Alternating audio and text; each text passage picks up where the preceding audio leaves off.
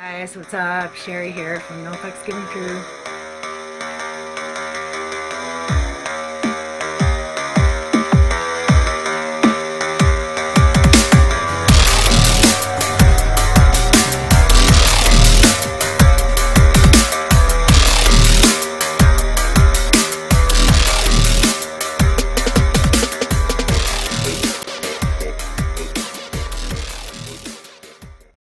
Hi guys, I'm back. Sherry here from No Fucks Given Crew. How's it going? So this is going to be a reading for August the 19th until, oh my gosh, the 27th or 26th. So thank you. I want to thank you guys for giving me the time to detach from this journey. It was so good for my soul to be able to you know, do the things that I've wanted to do, to focus on my health, to really ground myself. So, you know, with the twin flame connection, you know, it's a hard enough journey as it is. So my situation is a little bit more unique because I have my cards, and being able to get my cards out to the public requires, you know, me to do the videos and to, you know, advertise it more or less, just to get it out to the public. So, you know, and that puts me in a very difficult situation because I'm unable to detach. My success depends on my ability to do the readings. My cards and the twin flame connection are interlinked now, so I was starting to feel a little confined, you know, not a little, a lot confined, you know, like there was no escape from the twin flame. I was forced to think about it constantly. So being able to detach allowed me to find myself again. So I thank you guys, and thank you, a special thank you to those of you who continue to support me while I took this time off.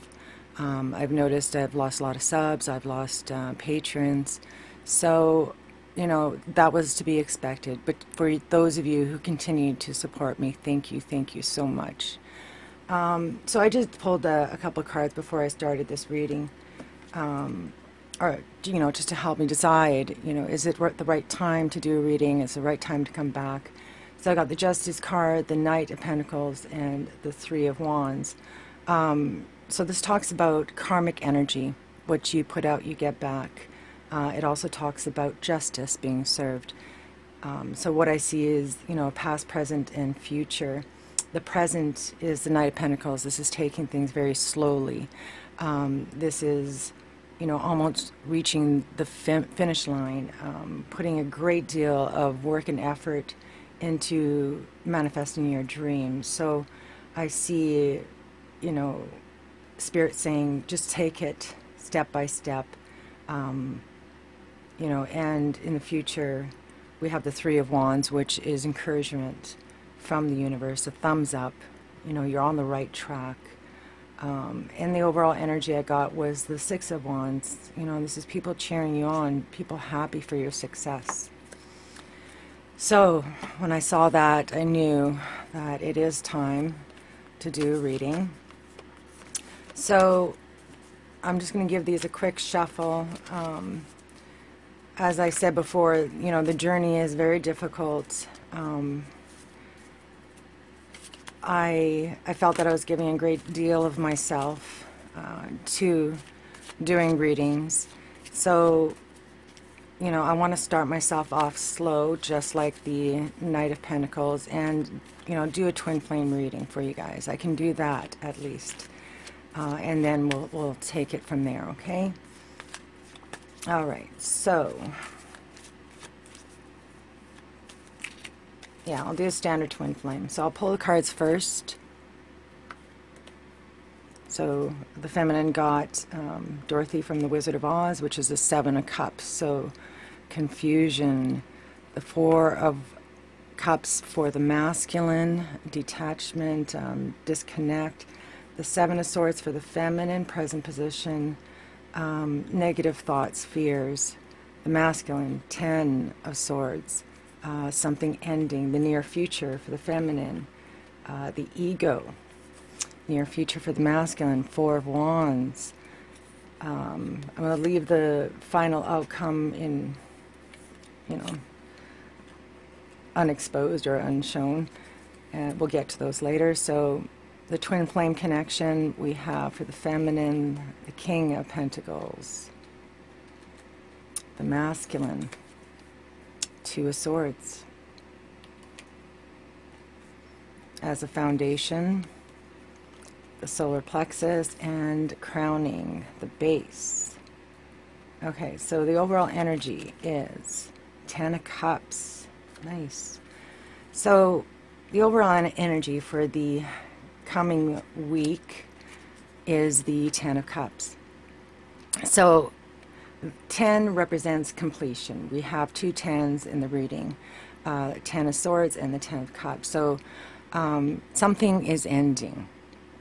The Ten of Cups has to do with love, peace, harmony, serenity. Everybody's getting along at work, at home. You just feel happy and content with your life. Okay, so that's a beautiful energy to be in. Your focus is on home and family and love. So let's start with the feminine side. So the Seven of Cups, the feminine felt confused, felt like she had lost her way. This could also represent that there were a lot of options and she didn't know which one to choose. So this is also about wondering if what you perceive is reality or just a fantasy, a dream of your own making. So confusion, we got two sevens here, Seven of Cups, the Seven of Swords. So that's kind of a transition energy. So what I see here is the feminine was lost in her emotions, and now she's kind of lost in thought. The Seven of Swords in the present position is not being able to trust, feeling like you've been betrayed in the past and you're not sure if you want to give your trust to somebody. So there are some swarming thoughts in the feminine's mind regarding this connection. She doesn't want to return to this, feeling lost and confused. So she may have her guard up at the moment. So in the near future position, we have the ego. So this is usually has to do, well, it has to do with the 3D reality, the material world, placing a great deal of importance on material possessions, letting the ego get the better of you. It's a really controlling energy, carnal pleasure, indulging in addictive behavior. So this is in the near future. So we can see that this loss, this confusion, this not being able to trust is triggering some aspects of the feminine's negative side. Now this could be the feminine coming across the ego, and that's why she can't trust him or her. So I'm going to pull one clarifying card for that with my other deck. What do you mean by the ego? Whoop, okay, this one. The heart chakra. So what I'm feeling with this, the heart chakra is unconditional love. It's pure love.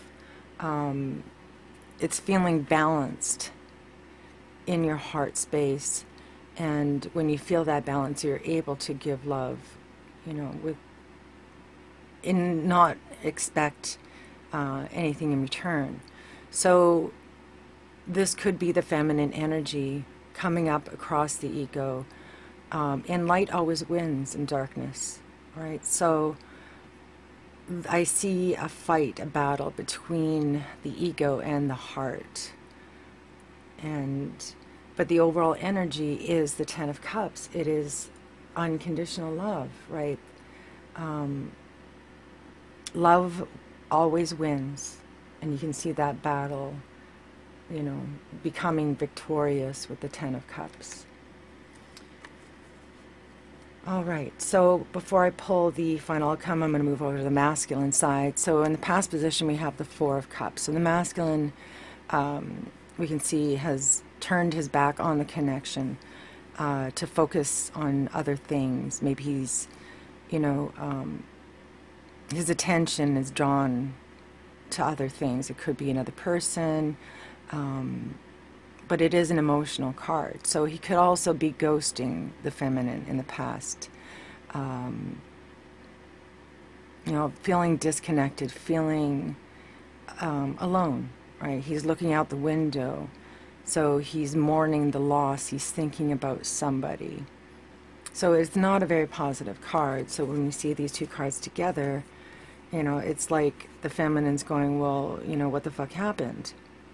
You know, where are you? I feel a great deal of love for you. So she may have disconnected in order to find those answers as a result of the masculine disconnecting, or the masculine, you know, is feeling that loss because she disconnected. Either way, there is a feeling of disconnect for sure. So the masculine, are you able to see those cards? Okay, so the masculine in the present position got the Ten of Swords. Interesting how the sword energy is both, you know, in the present for both aspects. The Ten of Swords is an ending. So this is a dark night of the soul. This is fear, betrayal, feeling stabbed in the back, left for dead. You know, so after this ending is a new beginning. And the masculine has the Four of Wands to look forward to in the near future. The Four of Wands is the, you know, a twin flame card. So Ten of Swords. Now the masculine could be cutting negative energy out of his life in order to clear the way for the Four of Wands. But what I'm seeing with this is an action being taken, ending something. Not really expecting anything in return. And when you do that, when you end something for your own good, not for gain, that energy comes back to you. So Ten of Swords. I'm just going to pull one card here. Hope, the Star card. So the Star card comes after a very difficult period of time. You were tested. The Tower came down very suddenly. Things ended. So this is a healing energy. Although there's darkness and fear and ending, there's a cool breeze, a warm breeze flowing through his energy space, helping him to heal. And that's why the Four of Wands comes forward and the Ten of Cups comes forward. His wishes are coming true. He wished upon a star and his dreams are being fulfilled. But right now he's healing from it. Okay, so the Four of Wands, near future. So I use this as a confirmation card for a twin flame connection. Beautiful. You know, coupled with the Ten of Cups, we see this roaring fire outside. You know, your friends and family are sitting around the fire, laughing, sharing memories. The Four of Wands is the two of you sitting in front of a fire in love. So the Four of Wands is feeling completed, but yet you have so much to look forward to. The Ten of Cups is, you know, really having that love, that groundedness within the family.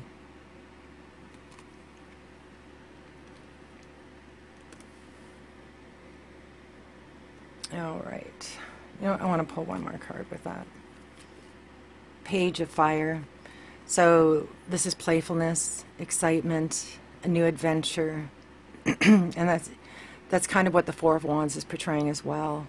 You know, you feel like you've arrived, but you got your whole life spread out before you. So there's a new beginning, a new start that has to do with love and the twin flame connection. So it could be great news, great communication that returns him to passion, to love, to the ethereal synchronicities of the twin flame connection, right? There's this awakening there. All right, so you know what? I just realized I forgot to pull a card for the heart space. So I'm just going to pull a random card in the middle. Nice, the King of Cups. So the feminine is bringing in the King of Pentacles into the connection, into the twin flame union. So the King of Pentacles is somebody who's very stable, very grounded, very successful financially, who wants to create a safe home, provide for his family. So I see the feminine being solid as a rock in terms of the union, also maybe possibly desiring a connection in the 3D reality. So her focus is on the material world, creating a home, but also not letting her demons get away with her, you know, sharing love, opening her heart, and trying not to be affected by negative thoughts. So very grounded, beautiful, strong energy here. The masculine is bringing in the Two Swords. So this is indecision, mental conflict, having two choices and not knowing which road to choose. So again, we have that confusion taking place, you know, on the feminine side as well. You know, with the same thing with the Four of Swords, wanting something, not being able to get it, not, you know, just feeling disconnected. So in terms of the union, the masculine is at a crossroads. He is in the process of ending something so he could heal, and he's moving into love. But, you know, it's taking that first step. That is a key. All right, I'm going to put one more card for that. Okay, Eight of Cups. So Eight of Cups is going, you know, embarking on a spiritual journey. It is leaving all your emotional baggage behind and not taking anything with you, just starting again over. So the movement I see is towards the feminine, towards oneness, towards finding himself. It's a spiritual journey. So what I'm seeing with these two cards, you know, Spirit is saying that, okay, so he's at a crossroads and he is, you know, it's hard for him to move forward and leave things behind, but that's what he's doing. He's moving towards love. And I'm saying that with, you know, complete, entire confidence because of the fact that both aspects are sharing the King of Cups in the heart space. So the King of Cups is the, you know, it could be a masculine energy, but what I'm seeing, it's shared between both aspects. So both feel this masculine, grounded love within their heart. They feel so much love for one another. The love is pure. It's honest. It's deep. You know, this is Kurt Cobain. He loved so deeply that it hurt him. So I'm feeling, you know, a deep loving bond and connection and a desire to reconnect, to unite, to become one again.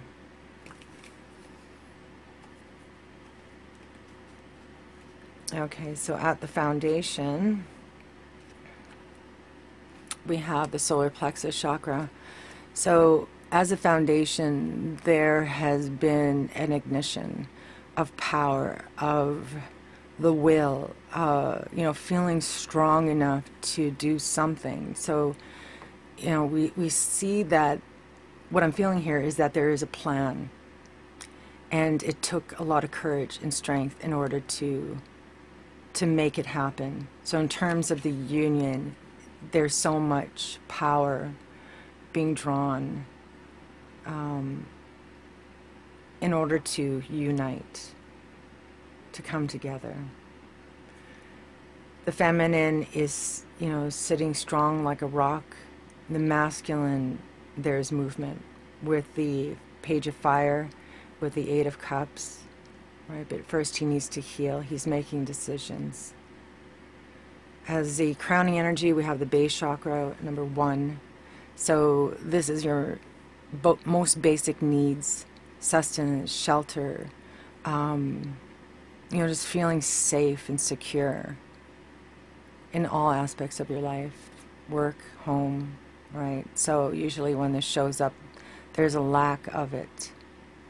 So, at the very foundation, there's a fear that, how are we going to come together if I don't have a job? How are we going to create a beautiful home if I, don't have financial support? But none of that matters. The heart matters. Love matters. The way you feel for one another matters the most. Not what you can give each other. That will all come. Love, true love is what matters. Okay, so as a final outcome for the feminine side, 8 of Swords, feeling trapped. This is how I felt. This is what I was trying to describe earlier. Now we have a progression from the 7 to the 8. So there's a realization here that you can free yourself. You can unchain yourself from the ego. You are choosing to stay where you are. You can easily walk away. One card as a confirmation, 5 of Swords, negative energy. Negative energy is making you feel trapped. Let those words bounce off you. Don't embody somebody else's energy. It's not who you are. Focus on love. Final outcome for the masculine, solar plexus, the sacral chakra. So this is emotions, relationships, your connections with other people and society. So what I'm feeling here is a blockage opened and unblocking, especially when it's following the Page of Fire and 4 of Wands. There's so much passion, so much desire and excitement. You can't quench that. It can only grow, especially with the 10 of Cups as an overall energy. So I'm just going to pull one more clarifier here. Oh, wow, the 7 of Cups. So same card over here. What I see is, a minor stumbling block here. These are both emotional. So I'm going to pull one more. 6 of Swords. Okay. This is somebody walking away from negative energy, negative people. So the masculine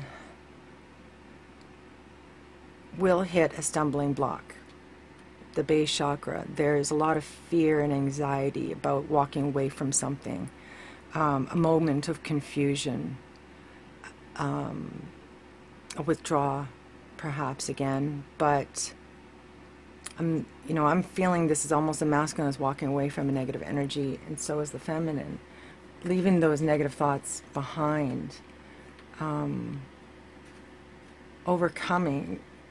And I feel strongly again because the 10 of Cups is the overall energy, light and darkness. The light, the love will always win.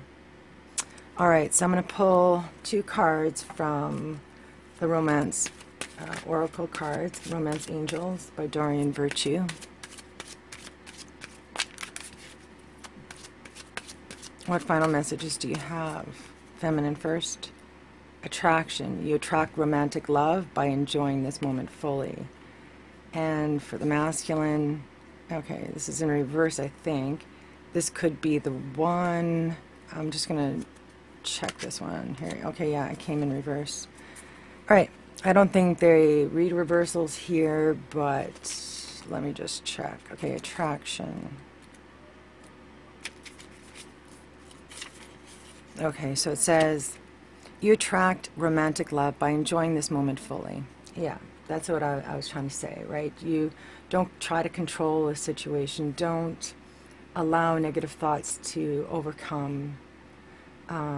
Find stillness within your heart. Love is the only thing that is real.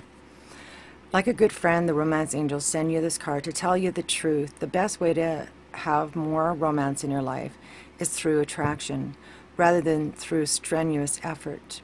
You are most attractive when you are fully enjoying yourself in the present. Your joyful laughter, self-expression, and body language are beautiful. And, that reminds me, being able to detach and not think about this connection at all.